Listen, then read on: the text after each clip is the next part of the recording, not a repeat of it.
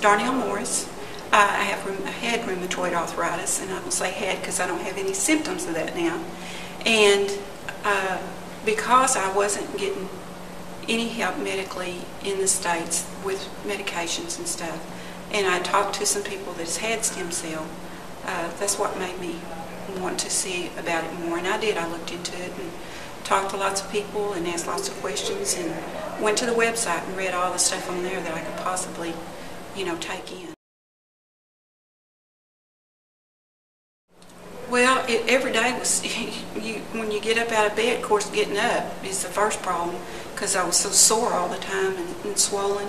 I couldn't enjoy going shopping because it was such a pain to just walk through the store on the concrete and stuff, it just hurts you all over.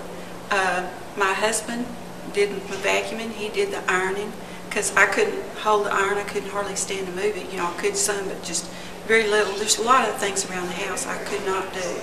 And opening jars, that was a problem, big time, Who tightened the jars down, But now I can do pretty much all those things by myself.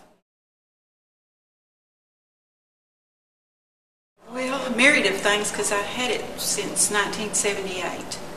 And I've had Plaquenil, I've had Inderall, I've had methotrexate, I've had prednisone, I've had mountains of Tylenol and ibuprofen, just everything. And I've even tried homeopathic things, that you can, foods that you eat, foods that you don't eat, that kind of, just all kinds of drugs.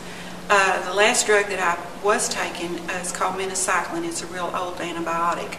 I got some relief from that, better than anything else I'd been on previously, but it started affecting my liver, so they had to take me off of that. So that was my last drug, and they offered to put me on Embriol and Humira, and I refused that because it takes your immune system away and leaves you open for everything else. Oh, it's superb. I mean, they could take what they do and show these doctors up here how to do it. It would be cool about how they treat their patients. From the moment you step off the plane, you're in somebody's care.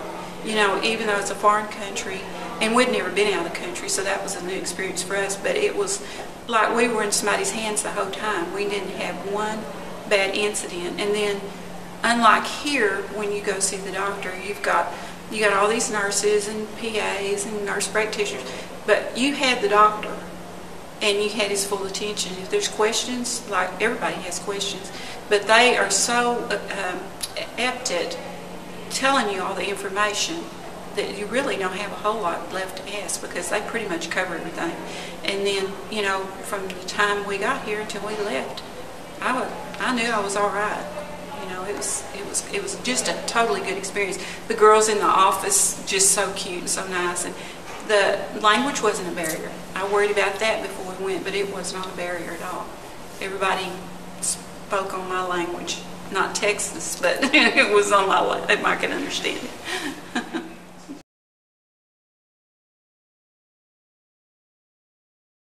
I haven't felt good since I was 28 years old. And so all that release, and when those stem cells, I'm sure, were doing their work, it's just one little phase of that after the other. And I can now raise my arms up over my head. I couldn't do that for several years. Hard time to comb my hair. Sometimes my husband would do that, and that was a freak job.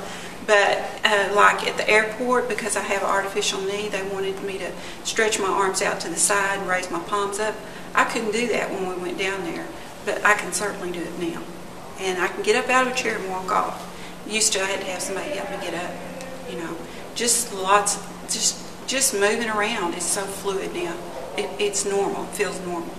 And I don't have any pain, which with rheumatoid arthritis is a biggie. I do not have pain.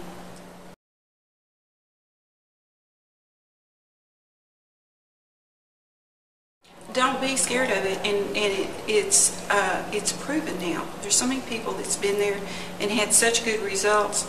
Be apprehensive if doctors want to put you on drugs. That's the thing. I don't take any medication now. I take my vitamin D3, and I take vitamin C and E and fish oil. If you have these medical problems that they can help you with down there.